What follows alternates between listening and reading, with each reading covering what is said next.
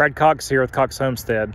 I just got done finished building this frame as I spin around here for our rabbit tractor, and it is the Polyface Designs rabbit tractor. It's the second one I've built. You can see the first one there. We've probably had it for at least 6 months, and it's held up wonderfully. I want to just go over a few things that I've learned after having built a second one, maybe some tips and some changes that we're going to make.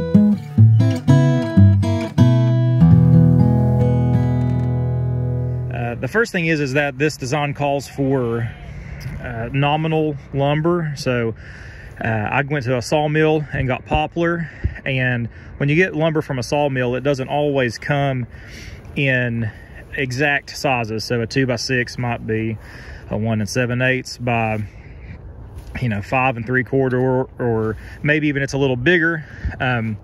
So what is awesome about this design is that the only pieces that really matter what the length is that have to be adjusted if your pieces aren't exactly the right size are these top 4 pieces. So this one running across the end here, your 2 center pieces, and obviously that end piece on the other side there. Those pieces will have to be adjusted if your lumber is not exactly the size that it calls for, but otherwise you can cut your lumber to the size that it says in the Polyface Designs book, and it'll come out right. It doesn't matter. And you can see on some of my uprights here.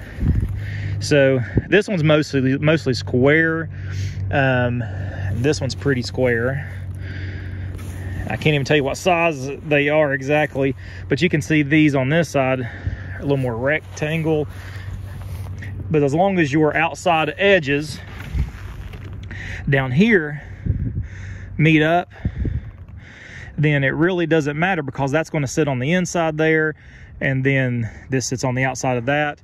So it really is a genius design as far as not having to really think through a lot of things. If things aren't perfect in sizing when you're building it, you can take imperfect cuts of lumber and really come up with something that's going to be awesome. We've been super happy. I built a rabbit tractor just on my own design. Too heavy, too cumbersome, didn't work out.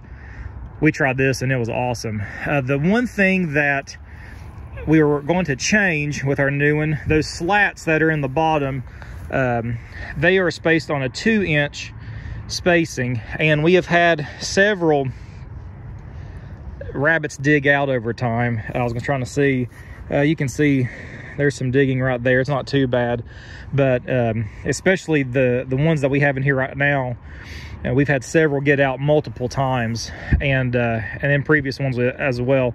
So when I put my oak slats on the bottom of this one, I'm going to go down to a 1 3/4 inch spacing. On the first tractor that I built, I used a 1 1/2 inch spacing, and we didn't have any get out of that. So I'm going to hit in the middle with this one, try and give them as much grass as possible, but also try and keep them from digging out, because it's not fun chasing rabbits for 30 minutes, adding 30 minutes of chores onto the day. If you're thinking at all about raising rabbits on pasture, this design is it's awesome. I recommend getting the book and building it. The one other thing that is a little bit different from the book is these 2 supports right here for the roof. I have just put these in here just temporary for the time. Those will get adjusted because I want my roof, so I have 2 pieces of metal on the ends, and this piece here in the center will lift out, and I want that to overlap and sit down nice and snug together. So I will adjust these pieces once I lay everything out. Those will probably get moved a little bit wider. But other than that, it's pretty much just straight up out of the Polyface Designs book, and we love it. And so I hope this was helpful if you're looking at building one of these, maybe some things to think through.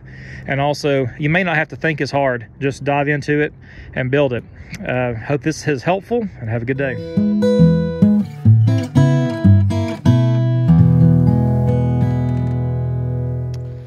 Look how happy they are on that box. happy bunnies. Happy bunnies. One cleaning its ears. Isn't that cute? Cute little bunnies. This one over here watching out.